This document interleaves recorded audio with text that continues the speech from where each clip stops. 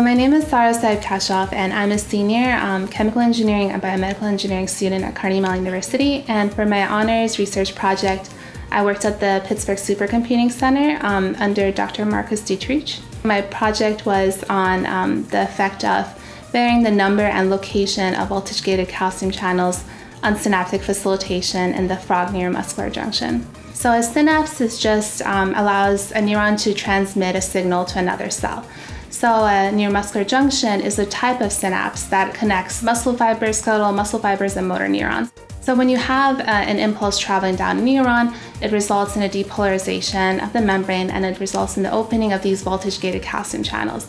As calcium floods in, it binds to various sites underneath these vesicles and basically results in the fusion of these vesicles and the release of neurotransmitters, which basically bind to, for example, receptors on the muscle fibers and allow the transmission of the signal.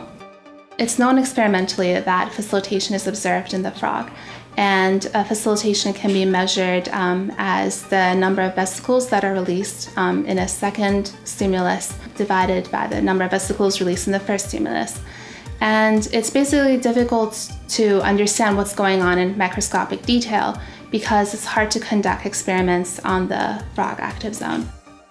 I used a spatially realistic computational model of the frog active zone, and the model is, which was constructed at the PSC, is simulated by MSIL, which is a stochastic reaction diffusion simulator. It allowed us to determine the effect of varying the number and location of voltage-gated calcium channels on the facilitation.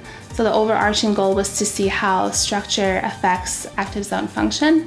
And we had this hypothesis about a peaked relationship between the number of voltage-gated calcium channels and synaptic facilitation, which was represented by the per pulse facilitation. Our simulation results matched our hypothesis.